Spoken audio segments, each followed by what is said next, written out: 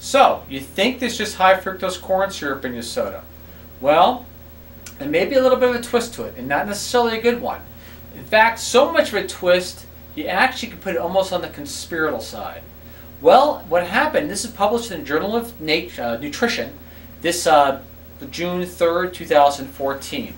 What researchers did, and this is researchers from basically the Keck, just C-E, School of Medicine, and a division of USC,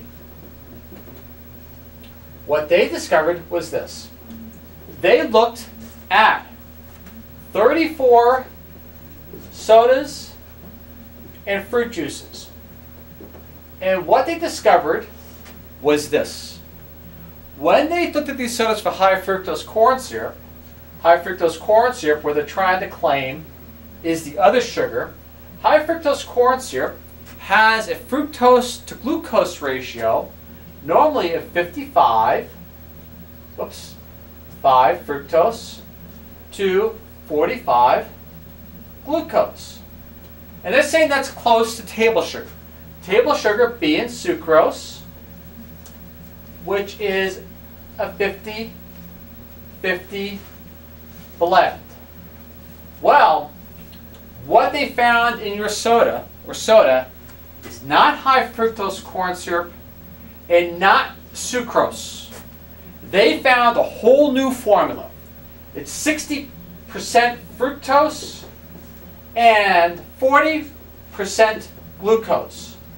Way beyond what high fructose corn syrup is supposed to be. And they found it in a multitude of sodas. Even worse, in soda that they claimed to be high fructose corn syrup free, the ones that said they were free of high fructose corn syrup, now remember, for table sugar, it's about 50-50 blend. 50% fructose, 50% glucose. They found a much higher than 50% fructose.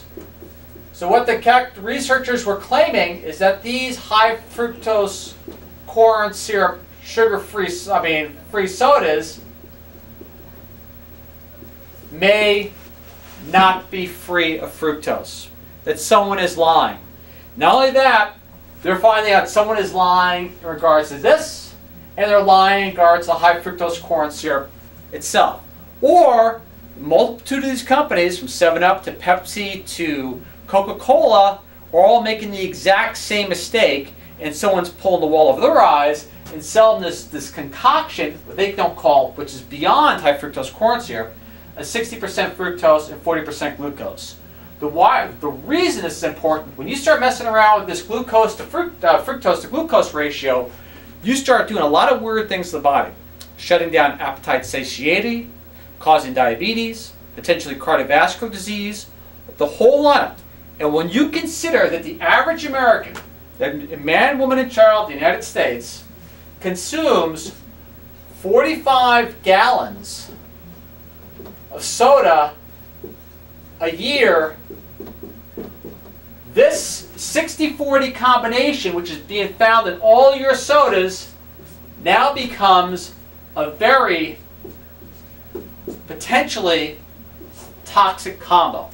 So, my only advice, if they're saying they're high fructose corn syrup free, but they're coming up with over 50% fructose, or if they're even claiming to be high fructose corn syrup, an investigation needs to be opened, because someone is doing something to somebody which is really bad, especially since it affects most Americans in the United States. In the meantime, my only option is don't drink soda, don't drink a lot of the fruit juices. Oh, now fruits, by the way, are not all fructose. They're a combination of fructose, glucose, sucrose, lactose, maltose, all across the board. So when you think of fruits just being fructose, that's incorrect. They're a combo. Some of them are very low in fructose, some a little bit higher. But otherwise, that's about it. Again, Keck, School of Medicine, USC, published in the Journal of Nutrition this June 3rd, 2014. Please heed my advice. Just stop drinking all of it, except whatever. All right? Thank you.